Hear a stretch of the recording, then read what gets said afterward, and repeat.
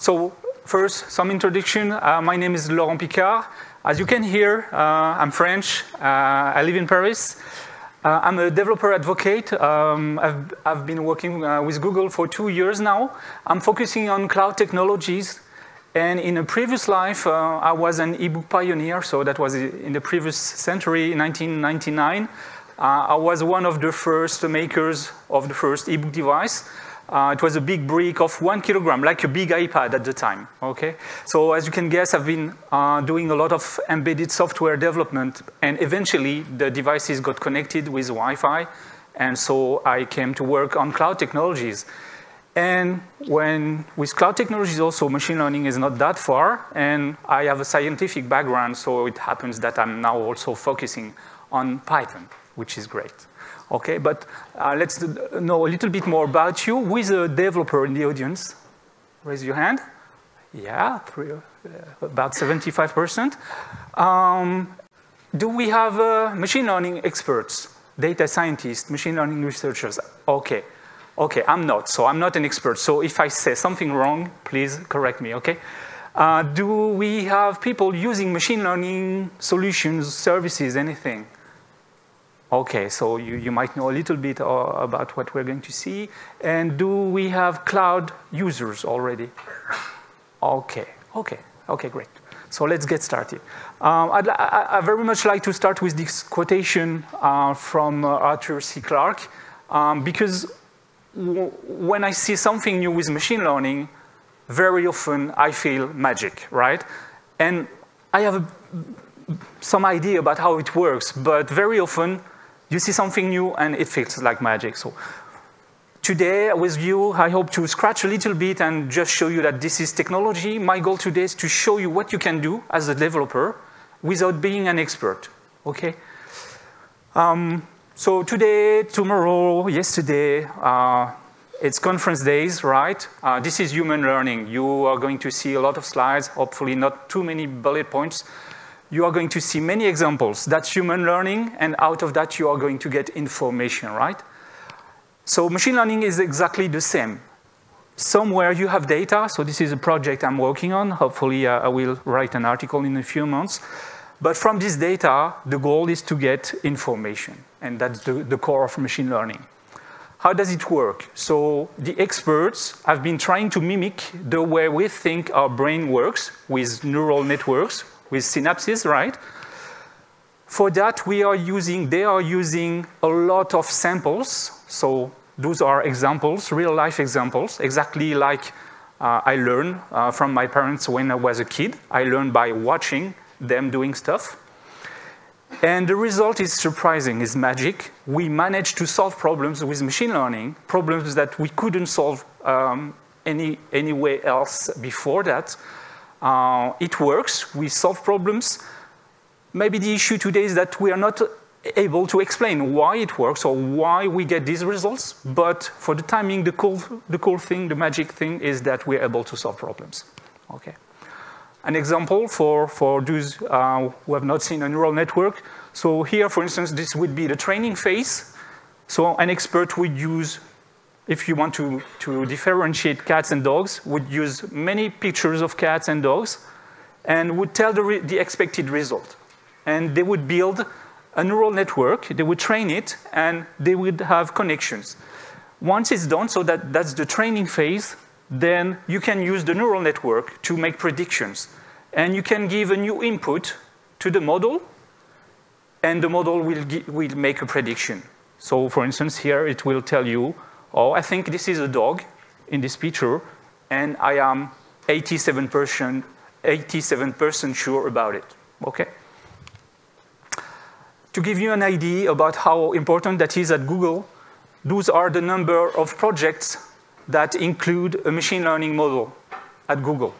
And as you can see, for a few years, this has been exponential. You can see that in some applications, some solutions. Gmail, for instance, when you type a sentence, sometimes after a couple of words, we propose you to end the sentence.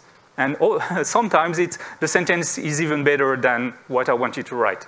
Also, sometimes you can do a quick answer to an email. You have 3 suggestions, right? very short, but sometimes it works pretty well and saves time. And so machine learning is going to be omnipresent because this is solving so many problems, saving time. You can expect that in almost everything. Okay, so if we step back a little bit, as of today, there are 3 ways we can benefit from machine learning if we're working in technology. Either you are an expert, so there are a few here, and experts have been working on AI, machine learning, deep learning for decades. I've met people who have been working for 30 years on machine learning or on AI. Machine learning is more recent. And this is a field that we benefit from. So AI is, let's say, roughly 70 years now. We benefit from theory about AI, from a lot of different experiences, algorithms, neural networks. So there's a lot of theory, but since a few years, let's say since 10 years, now we have the computing power. So theory and computing power works now. Even our smartphones now are able to train a model or to make a prediction with a model, right? So if you are an expert, you know how it works, and this is where innovation is coming from. Experts now can build smarter solutions, real innovative solutions. But if we're developers and have no knowledge in AI, we can actually use ready-to-use models with machine learning APIs. So an API is something that you can call from a browser, for instance, in JavaScript. So you make a request, and you will get a JSON stream back with the results. So this is the easiest solution, something that you can do in a couple of hours in your own solution. So I will talk about that today quickly with many examples to give you an overview of everything you can do. And I will also show you a new technique that appeared a bit over 1 year ago. Those are AutoML techniques. So with the machine learning APIs, you are able to use something that is ready to use, right? That will give you generic results. In some cases, these results will not be enough for your use case. You will want more precise results. And this is where AutoML will help you. So I'm going to show you these 2 cases that any developer can use. Okay. So first, the machine learning APIs. We call them building blocks. So building blocks are like Lego bricks. You can take one brick and integrate it into your solution.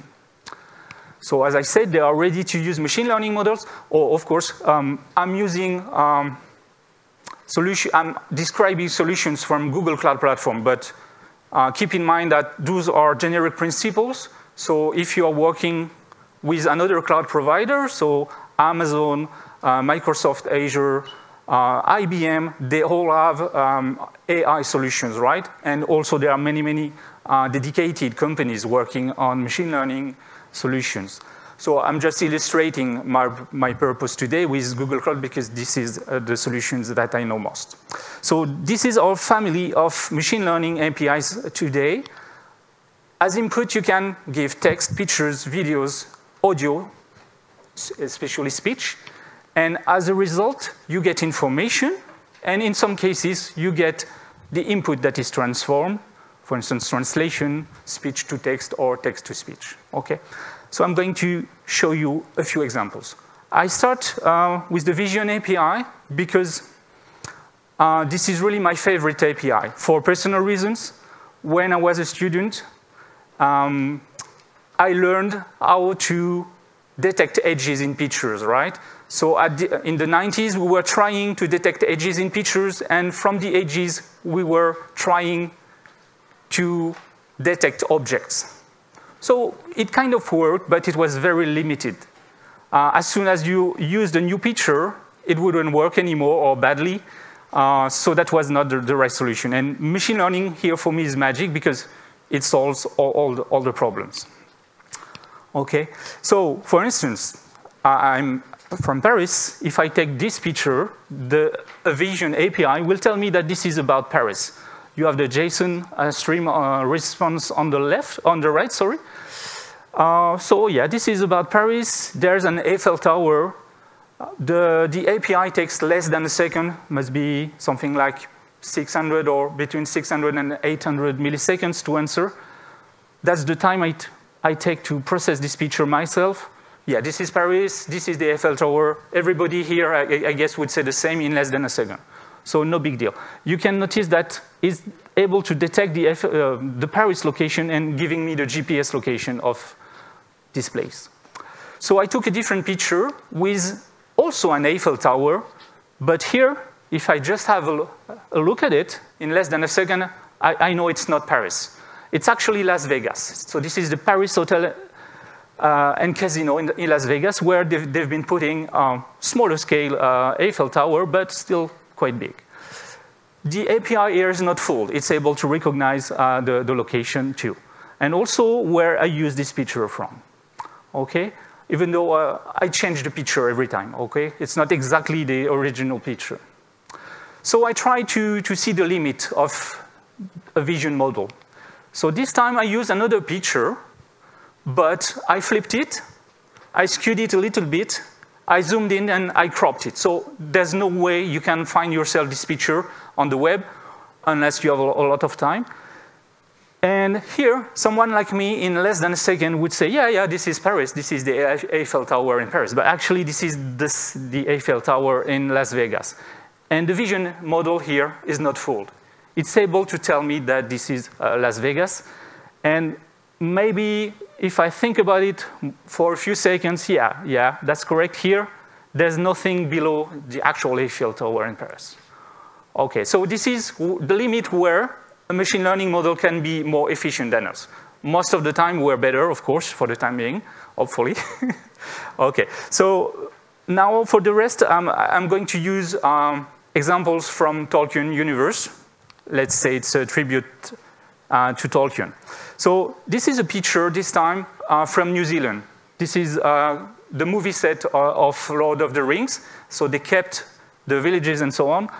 This is called Hobbiton.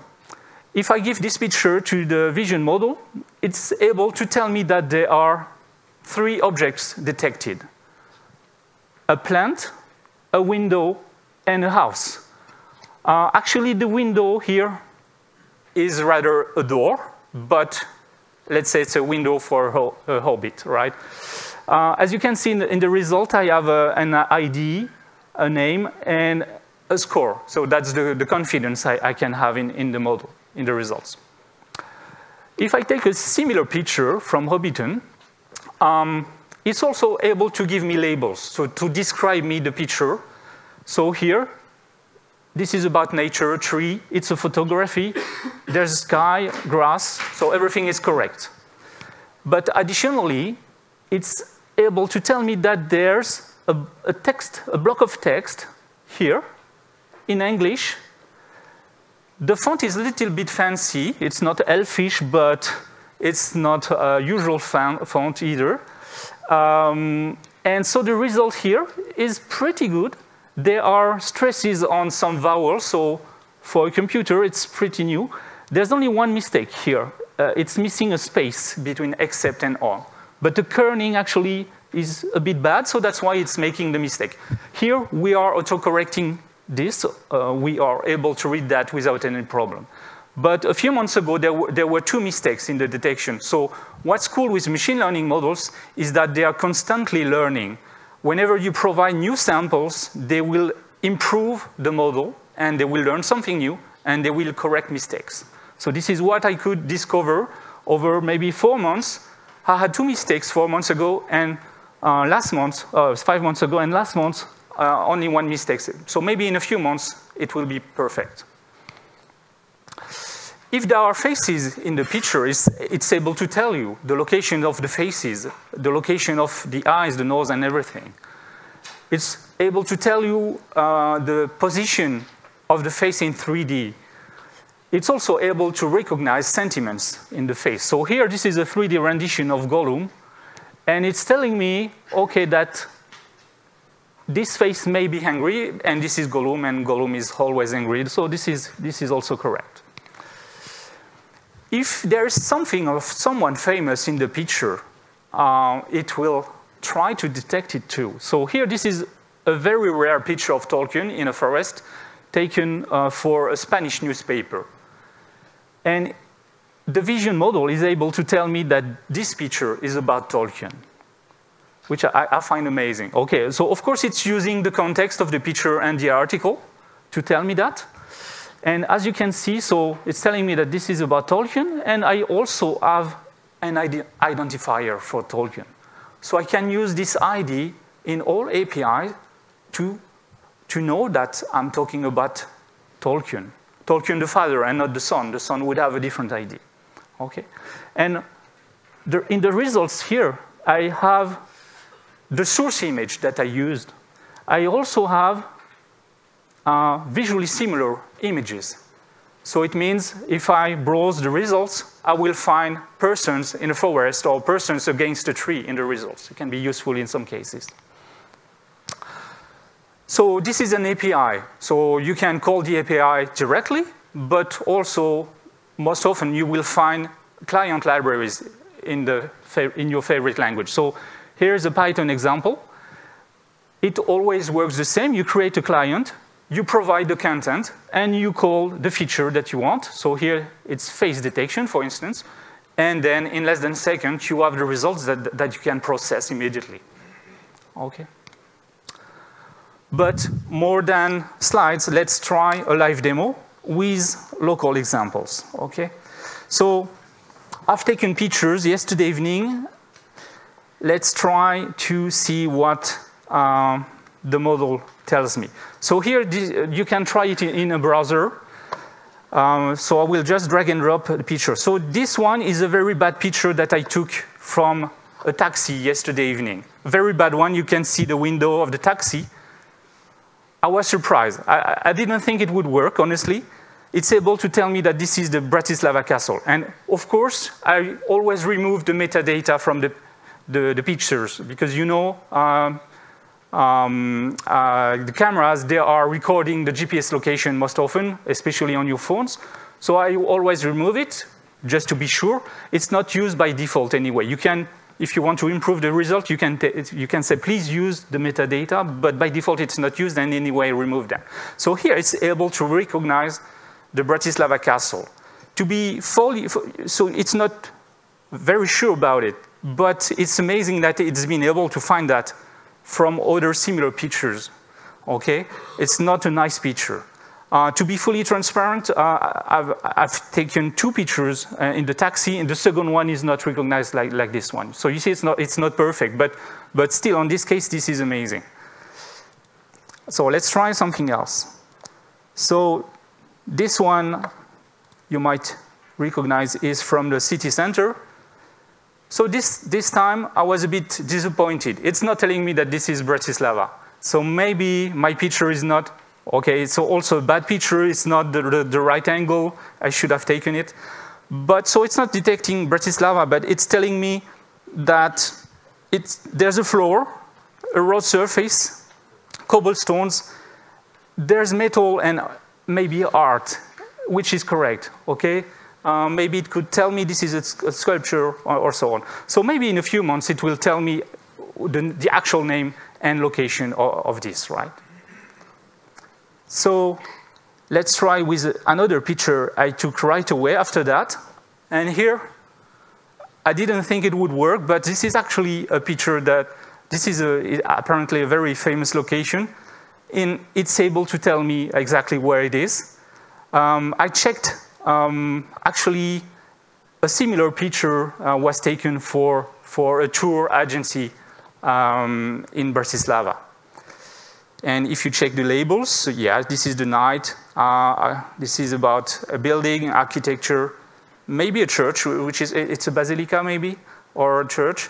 Yeah, so a cathedral, yeah, you see, everything can be used. So let's keep that. I didn't have the time. So let's try this picture. So this is a picture I found on the web. I zoomed in and cropped it. I changed the color, so there's nothing in common with anything. So here, it's telling me that there's a face that is very likely joyful, which is, yeah, correct. In the labels, so those are pretty generic labels. lady, beauty, smile, long hair. Yeah, everything is correct. I tried with your prime minister, and I always have the same result. It's telling me, for all politicians, male politicians, it's telling me that it's a businessman, okay? Because they are wearing suits and often ties, okay? So here I'm happy to not have a businesswoman, but something very positive. And if I check the web entities, it's actually telling me that this might be, it's not sure, this might be Zuzana Chaputova. It's related to Slovakia, and maybe she's running for the presidential election, which I think is correct, okay? So I find that amazing. You can get a lot of insights from pictures, okay? So I did a little demo for you to participate, okay? Let's try to do something all together. So please get your smartphones or laptops connected. So what I did, I used cloud technologies. So this is a serverless architecture. On the right side, I'm using buckets. So those are folders in the cloud. I'm just using 3 Python functions here. And whenever you're going to upload a selfie, it's going to call this function, which is very simple. It's going to call the Vision API. I will store the result here. And with the picture and the results, I'm going to do some composition, and it will trigger a second and third function, okay? And then you will see the result on your smartphone. So let's try that. I call this demo Stash Club. So if you remember Fight Club, there are 8 rules, but here there's only 1. If it's your first time at Stash Club, you must get your stash, your mustache, okay? So let's try this. So you can get connected by using this QR code, okay? Or you can type bit.ly/PyCon SK19. So I give you a moment to get connected. Yeah. PyCon SK19. Okay. And you should reach a page like that. So it's, if you're late, you can still type the URL. It's here. You can see it, yeah. bit.ly/PyConSK. So let's move to the first step. You can refresh the page. You enter your nickname. Then you say that you're OK with the camera to be taking a picture. If you're not supposed to be here, maybe don't do it. You might see your face on the screen or maybe on the web if you tweet it later. But I think it's live too, so OK. So you can try to take a selfie and try to express an emotion. So you try to be happy, surprised, angry, and sad, okay? So let's, don't make fun of me, okay? But try it yourself. So you see, it's working. It's telling me that I look surprised. And so I'm hiding a mustache to everyone. As you know, I'm able to know the location of the nose, the mouth, the eyes and everything, so I'm using the mouth and the nose to place a mustache. Let's try something else. And by the way, I look like my father with a mustache. Yeah, so you see it's able to detect joy here. So let's see what you've been doing. Do we have angry people? Yes. Do we have sad people? Oh, I'm sorry. I hope it's not a presentation. Surprise people? Yeah, it works. And happy people?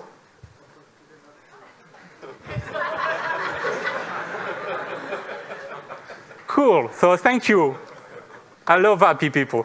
And of course, you have to take into account other cases where it's different. So, okay, so here maybe you're a little bit angry.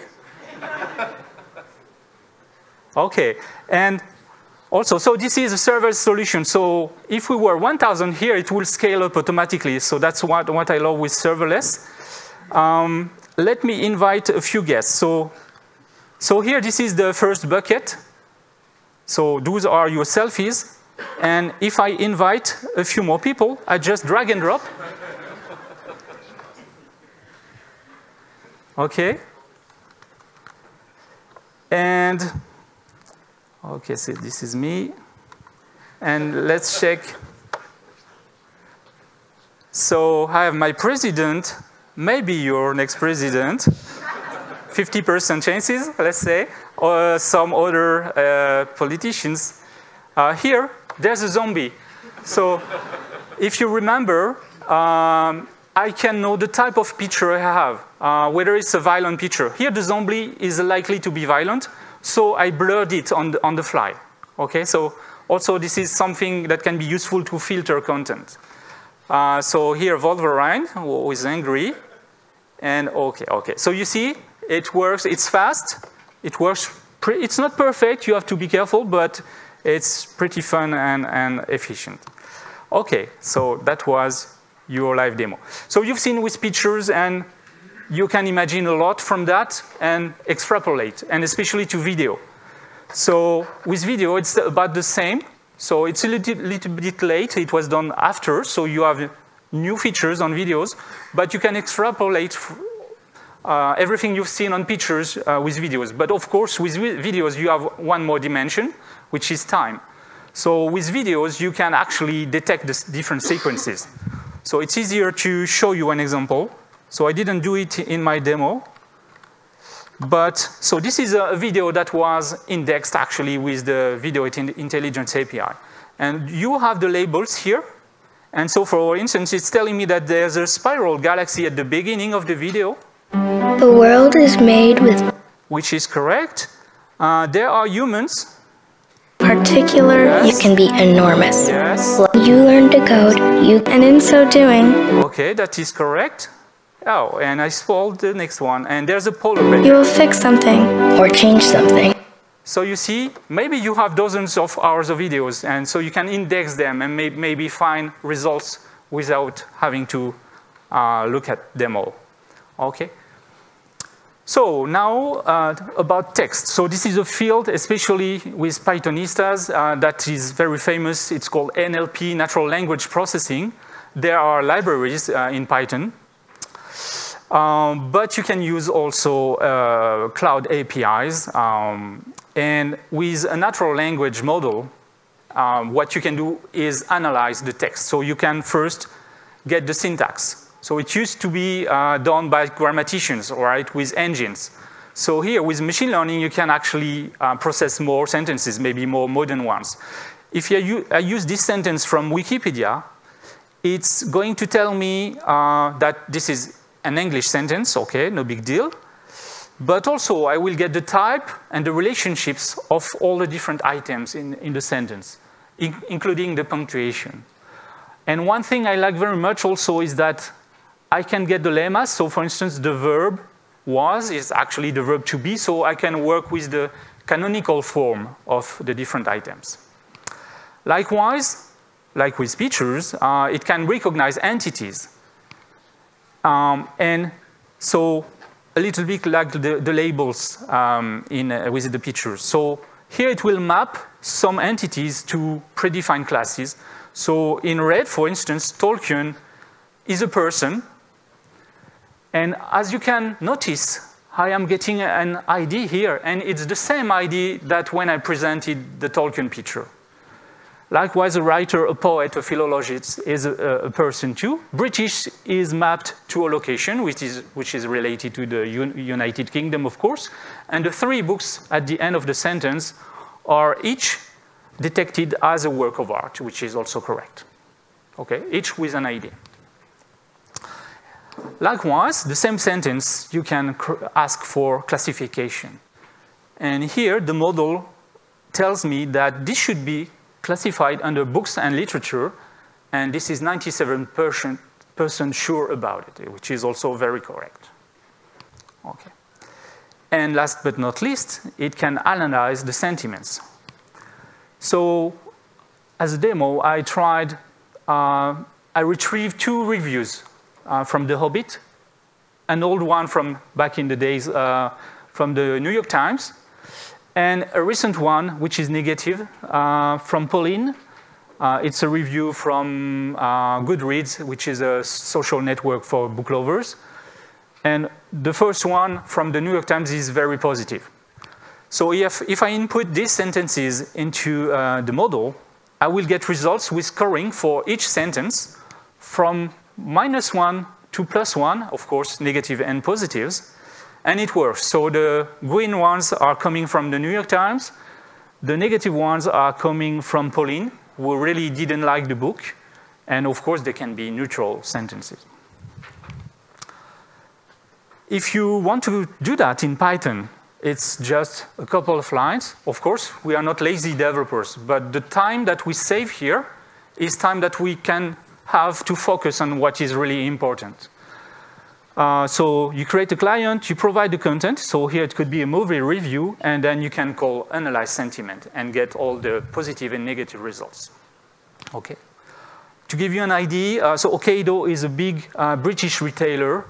Okado, they have data scientists working on innovative stuff, and they realized that they could use the natural language API, and they actually changed their customer service process for that. So to give you just one example, whenever they are getting one negative email, they are processing that in priority, and that's the way it works. That's the way we should process bad stuff in priority to be more reactive. If you have a very positive email, it can wait a few hours, right?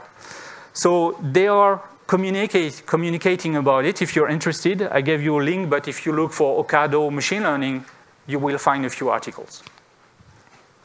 Likewise, the translation API, so I won't get into the details because I'm pretty sure everyone used it somehow. So this is Google Translate, right? I will just mention one thing.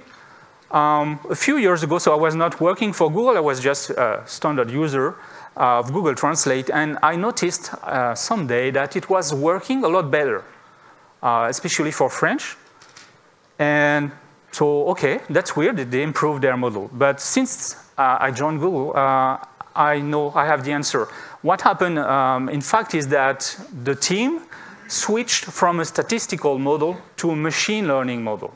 And the bump in quality was amazing. And I could just notice that as a simple user. Okay, so here in the Python sample, I have more comment lines than actual code lines. So it's just 2 lines. You create a client and you call translate. Okay, to give you an idea, Airbnb, they are virtually translating everything. And thanks to that, 60% of their users, someone wanting to rent and someone wanting to loan, don't speak the same language, thanks to that. Okay, so let's have a demo. So you can take again the same page as before. What I did is I added in my backend, Python backend, I added 2 calls. One to the translation API, so you can exercise your linguistic skills. So please, you're going to try any language you'd like, and try to express anything. So I will translate everything to English, so that we have one common language. It could be Slovakian. And I'm going to call the natural language API on that. And my goal is to show you that in a few seconds, I can understand what roughly everybody is talking about, and maybe take decisions. Okay, so let's move to the step 2. So if you lost your page, it's bit.ly/PyConSK19. And if you refresh the page, I think I have a bug twice again. Yeah, you can text me. So please text me anything in any language. Try to talk about something, someone famous, or anything you like or don't like. Be positive, be negative, and we'll check that all together.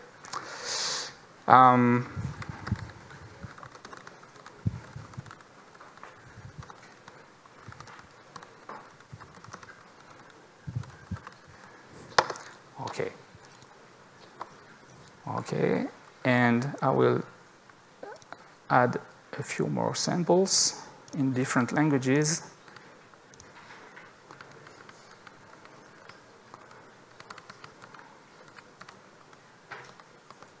Okay, so let's see what you've been telling me. Here are the messages.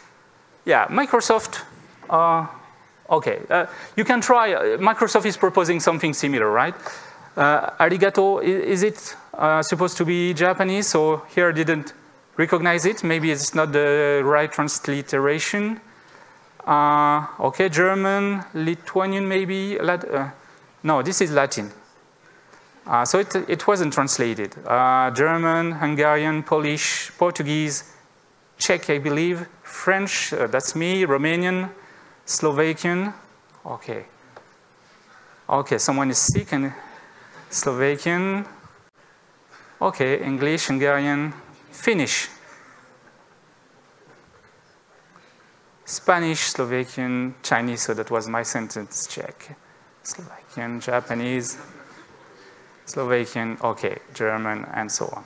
Okay, let's check the entities. So we've been talking about Bratislava, Syria, the German language, the USA, a candidate to the presidential election, machine learning, Robbie, so I don't know what Robbie is, but maybe this is the right entity. I can click, Slovakia, lecture, Bratislava, raspberries, president, watermelons, okay, and, okay, not very interesting, and here are the different sentiments. So, of course, great, I love machine learning. So those are the positive sentences. Okay, thank you. Okay. Neutral ones. I have to exterminate humanity. Okay, we could debate on that. I'm not sure this is neutral.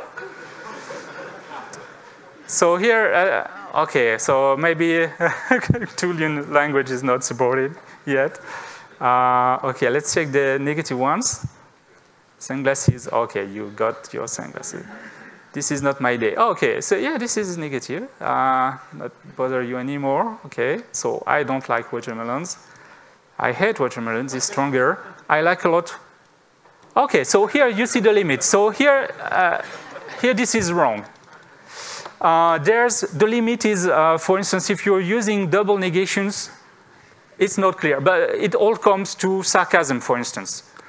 Even when we're using sarcasms, it's very hard. Sometimes you're confusing. You're taking it at the first degree when it should be second degree, right? And this is the limit with a machine learning model as of today. But the thing is that we have more context, so with more sentences, it will be more precise than that, and maybe not negative, right? But I've tested it, and the limit really is the sarcasm as of today. So, for instance, I don't dislike you. What does it mean? Does it mean that I love you, or does it mean that I just don't dislike you? Okay, so you can guess this limit. Okay, so you see, this is pretty easy. Oh, I forgot to show you.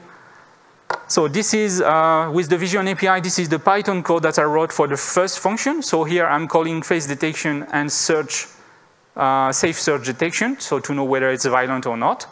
I'm calling annotate image. So this is the first function, and that's it. I have the results right away.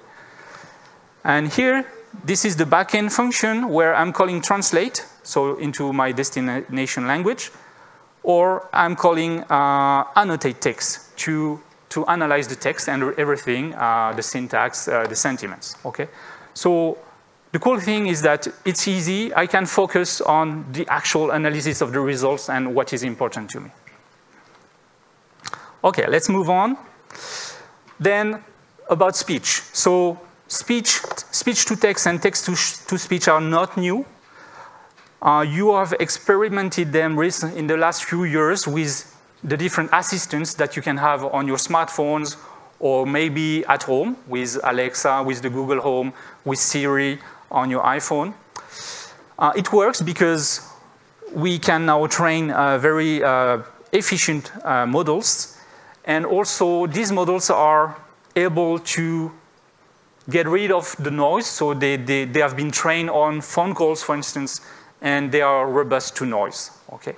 You can improve the model by providing more context. If you're working in an hospital, for instance, maybe you will give some medical terms, and it will help the model to better detect or transcribe your speech into text. Okay. Of course, if you have an audio stream, then you can index your stream and get all the different words with the different timestamps.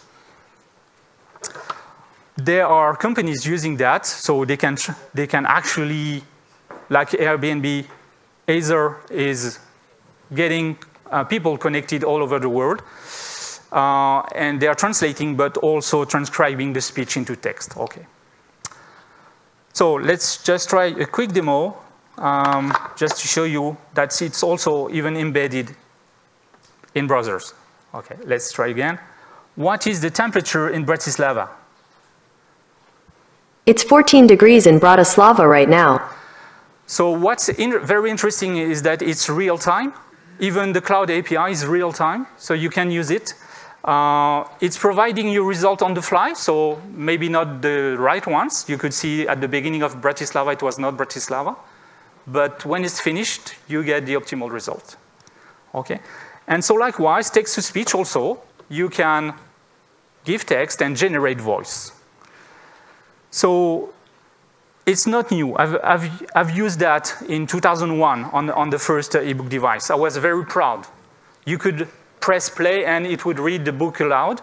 Nobody used my feature, nobody, because at the time, it was a robot talking to you, right? As of today, this is a very realistic voice, and this is thanks to machine learning. Companies have been working on phonemes, half phonemes, working on trying to mimic the voice. With machine learning, we are able to do a lot better than that. That's amazing. And so DeepMind, this is maybe you know them, they're based in London, and they were able to beat the Go world champion. They're right now working on gaming, and they've done WaveNet. And with WaveNet, you can generate very human-like voice. And in 1 second, you can generate 20 seconds of speech, which is amazing. 1 year ago, it was not like that. Okay. Okay, I will move on because I have only a few more minutes. So now about AutoML. So AutoML is when you're not going to be happy with the standard results from a machine learning API. With AutoML, you're going to be able to generate your own model without knowing anything in AI. So this is a new technique for about 1 year. And so the key here is that you have to provide the content, your own content, and then the cloud technologies will allow you to train the model automatically, deploy it, and then you will have an API exactly like the kind of APIs that I've been using first. Okay, so as of today, you can use AutoML Vision, so you can provide images or you can provide text, and you will get, as a result, custom classifications or even a custom translation with text. So to illustrate with an example, if I take these two pictures, they are different, but they're similar. The Vision API will give me almost the same results because those are clouds in the sky, right? But if I want more specific results, I want to know if it's a cirrus or an altocumulus, then I can provide samples, a few hundreds of each type, ideally 1,000. So this is a demo made by Sarah with a teammate in New York. So she labeled these pictures. She trained an AutoML Vision model for 1 year first to try it. It actually takes 15 minutes because this is distributed. And then for 3 hours. And in 3 hours, she got a model that is having a 92% precision. To evaluate the results, she had a look at the confusion matrix. And here you can see that we can detect cumulonimbuses very well, but we are very bad at altostratus. So it means that we don't have good altostratus features, or not enough. So this is where you know that how you can improve your data set. And then also I tried it with a picture, and this is from Poland, and it's telling me it's a cumulus. So let's try a demo together. So you remember you were trying to express emotions. So if you take, again, your smartphones, so I will move back to step 1 with AutoML. So I trained an AutoML Vision model with 3 types of pictures. People yawning, okay? People sticking their tongues out, and people sleeping, okay? So if you refresh that page, now try to do one of these or something else, okay? Or I can. Okay, so you can stick your tongue out to me, can try to sleep or to yawn. Okay, so it has detected that my tongue is out, okay? Let's try to sleep. You can tweet the picture if you like. It will be related to PyCon SK. Okay, I'm sleeping. Okay, so let's have a quick look at your results. Tongues out. Yeah, so the tongue out is more preeminent. I could actually do a multi-class training, and here it would detect both the tongue out and someone sleeping. Usually when you sleep, you don't have your tongue out, right? Yawning. Yes, that's correct. And sleeping. So it works. So I find that magical. Honestly, I am not an expert. I don't know anything about AI. And that's the last part. So the slides are published, so I will give you the link. And I've been able to do a model, an API, just with pictures, with a data set. I spent my time, maybe 2 days on the data set in a few rounds, and I have results, exceptional results. It's worked really, really well. And I used 24 hours of training, okay? If you want to do more, so I'm not doing more as of today. If you want to become an expert, you can use frameworks. TensorFlow is one of them. So it's a Python framework, a very famous one. TensorFlow will let you build a neural network on your laptop, will let you train it, for instance. At some point, you will need maybe the cloud to do the training in hours instead of days or weeks in the cloud. And anyway, you will have the API in the cloud. Okay, TensorFlow is the most popular, by far, machine learning project on GitHub. There are many others, of course. You can have a look. Here are the pointers, but the slide is public. I will give you the link right after that. Okay, so the slides are here, published. Please feel free to send me any feedback, any question. I'm around anyway, but if later on you want to get in touch with me on GitHub, or directly on this feedback form. So thanks a lot for having me today. I hope you learn a few things, but ideally, I hope it gave you some ideas. Thanks a lot.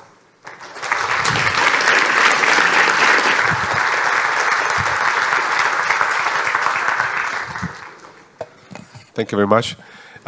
We ran a little bit over time, so we won't have as much time for discussion. There was a ton of really, really interesting questions.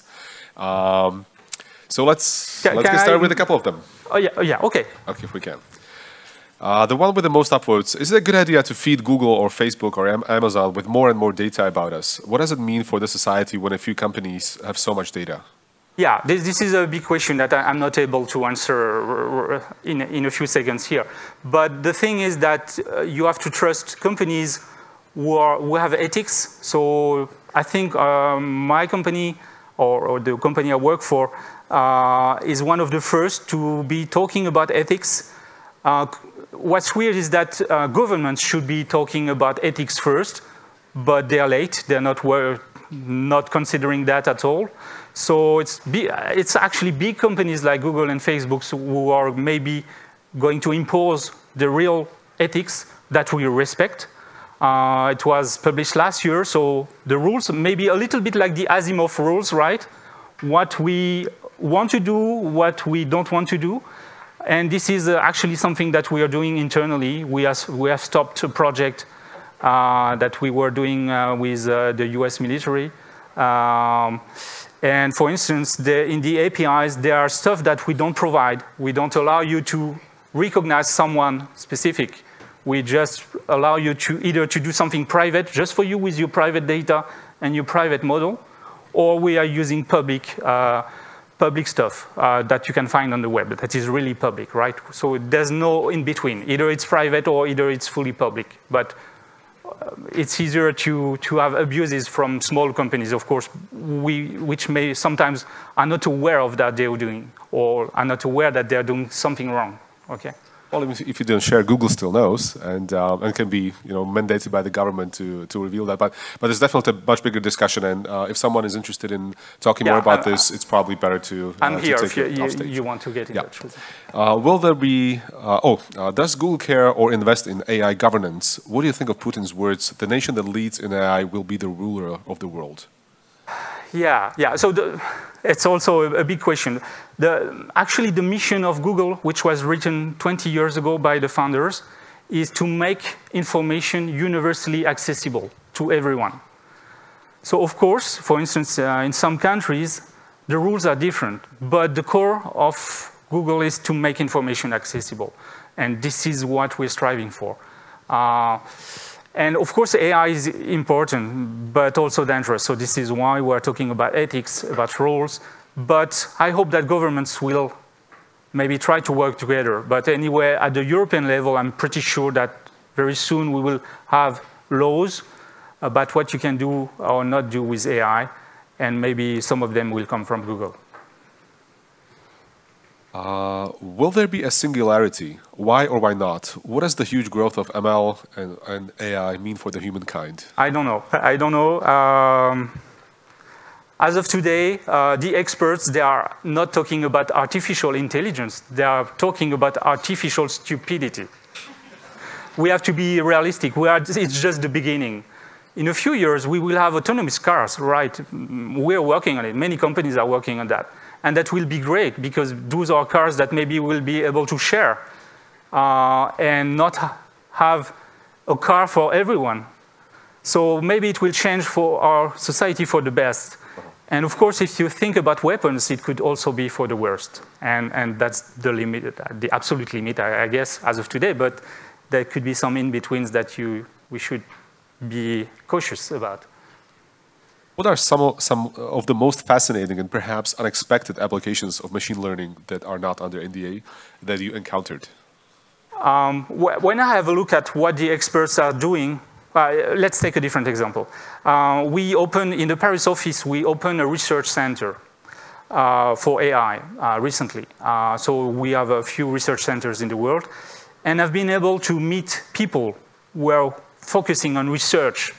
And it's amazing. And one of them is working with people from hospitals and training models to detect cancer tumors on pictures.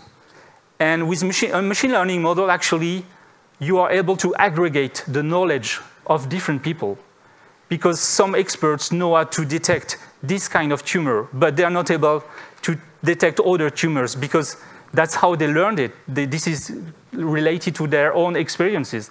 But with machine learning models and with many samples, you actually can aggregate that. So maybe what we can foresee is that AI is going to aggregate most of the human knowledge in a good way if we keep controlling that, of course. And let's pick one question that is related directly to what you were talking about. ML is better at recognizing pictures humans recognize already. How about pictures where human brain is tricked? For example, MC Escher. Yeah, actually, it really works pretty much like us. So if we are tricked by a picture, a model will also be tricked by a picture. Maybe if we need more time to process the picture, maybe the model will be able in less time to give the same result. But it's just a matter of training. So with the Escher pictures, of course we're tricked. Those are optical illusions. But we can learn to detect that those are illusions. And likewise, a model, maybe it already exists. I don't know, but you can teach a model to learn that, of course, also. That's all the time we have. Thank you so much, Laurent. Thank you.